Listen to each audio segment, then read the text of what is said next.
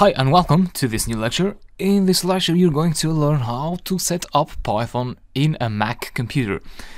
So if you are a Windows user, you can skip this lecture because you have a Windows computer, and we explained how to set up Python on Windows previously in the previous lectures, and the instructions will also work for Linux computers because a Mac is based on Unix.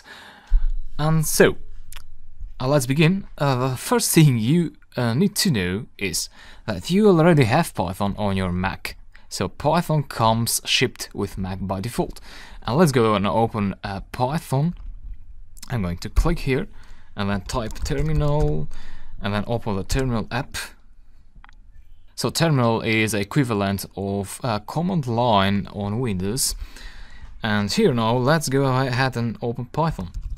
You can simply call Python, and if you see these three arrows there, that means you were able to start a Python session. So good news. However, if you look here, you'll see this is Python 2.7, so it's a bit outdated, and the current version of Python is Python 3. So it's recommended that you actually install Python 3 on your Mac or Linux instead of using the old version Python 2.7. Because we're going to use a lot of libraries later on in the course, and some libraries may not be compatible for Python 2.7.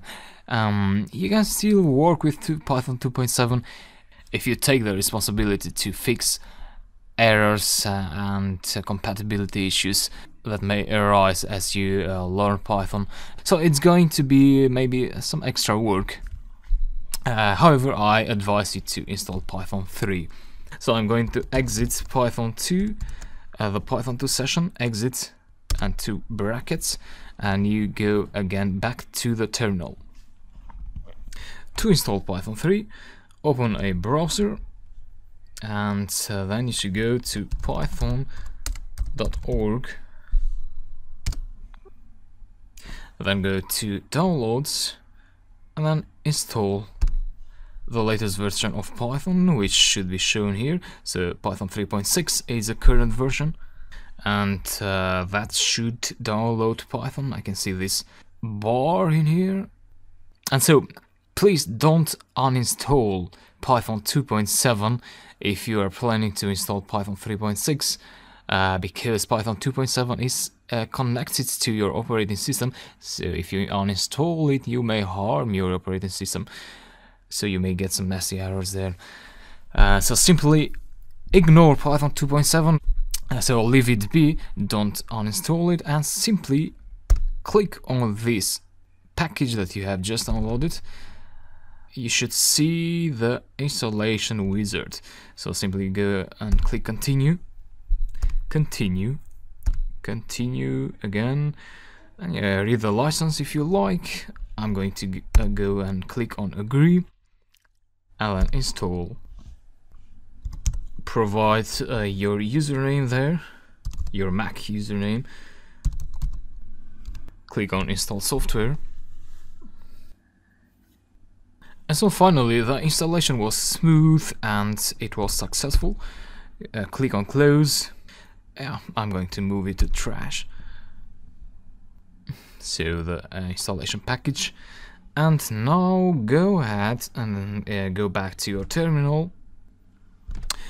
So again, if you enter Python, you're going to get Python 2.7. So how do you get Python 3? Well, exit and simply click Python 3, just like that. Execute, and you'll see that this is Python 3.6. And yeah, good luck. So normally this is the command you'll be using on Mac, which means whenever I type Python on Windows, you're going to type Python 3 on Mac or Linux. As easy as that. And so now you have Python installed, and here you can do operations. You know, you get the idea. However, please note that what we're doing here, we're programming interactively. So we're simply writing some lines of code, but these lines will not be saved anywhere if we write them in this interactive session. So what we want to do is we want to write scripts of code, so Python files which we can save. We can save the code and we can execute all the lines at once. And we'll be doing that in the next lecture. So please follow me, and yep, I hope it worked for you, and I'll talk to you in the next lectures.